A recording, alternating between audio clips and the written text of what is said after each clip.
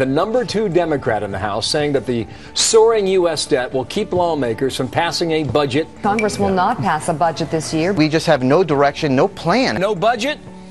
No problem. We're adding to the spending. We're borrowing more money as a country. Debt has grown by over $2.4 trillion. Spiraling federal debt, which is set to double in 5 years and triple in 10 years. Rising debt and runaway spending. Why are we having a jobless recovery? Because of the threats of Washington overspending, over-controlling, over-taxing, and over-regulating.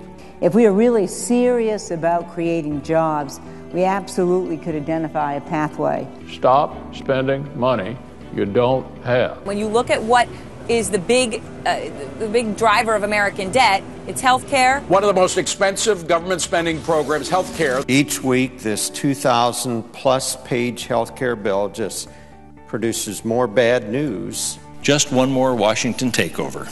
What the American people are seeing is that the cost of their care is going to continue to go up. They've chosen that Medicare Advantage program, and now it's going to be taken away. Will actually increase national health care spending. The White House might view the upcoming election as its biggest crisis at the moment, but the American people are focused on fixing this pipe and cleaning up this mess. The Obama administration lost a big battle yesterday when a federal judge in New Orleans lifted the deepwater oil drilling moratorium. The moratorium will severely hurt the local economy. It's doing places like Louisiana more economic harm than the oil spill itself. This response is anemic, and our failure to act is outrageous. They need to be successful today in stopping that leak.